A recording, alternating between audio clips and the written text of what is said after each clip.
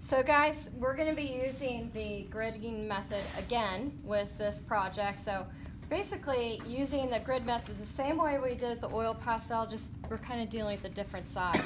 So your final project will be 18 by 24, so this is basically the next standard frame size up from where you were at on the oil pastel project. But the measurements on the paper are going to be exactly the same as the measurements on your paper for the oil pastel. So we're still doing a 2-inch grid on this one, okay? So although the paper is bigger, the measurements are the same for your grid. All right, so what you're going to do, if you guys remember, you know, with this part of the project, you need to be very, very precise, okay? So I hate using that word, but when you're using the grid method, you have to, okay?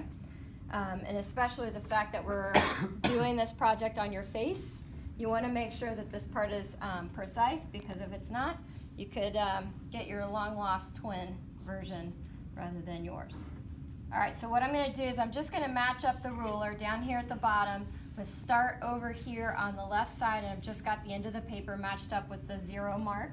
And then I'm going to very lightly mark every 2 inches along this bottom edge.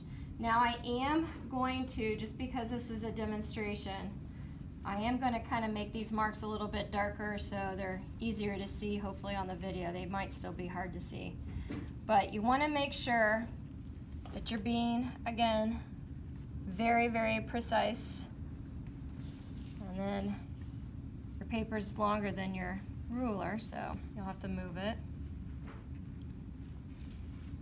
And then just again continue the whole marking every 2 inches, okay? So I did that there. Now, so my bottom's all marked. I need to know where to draw my lines on the other side. Now remember, we do not want to do what to the paper when we do these marks? Yeah, you don't want to turn it around. So just take your ruler, lift it up, start back over here. So this way, your measurements are all lined up. Okay, so even if the paper was not cut properly, your marks will be precise.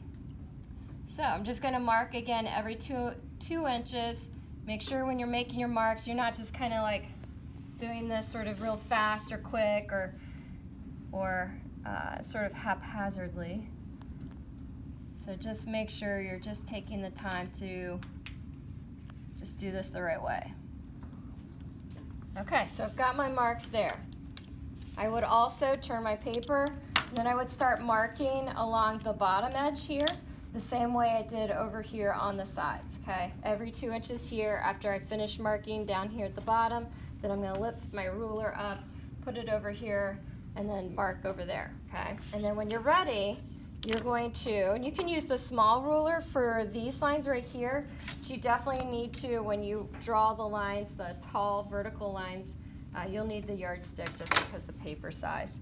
But when you draw these lines, remember to, again, take the time to match this up so it's really precise.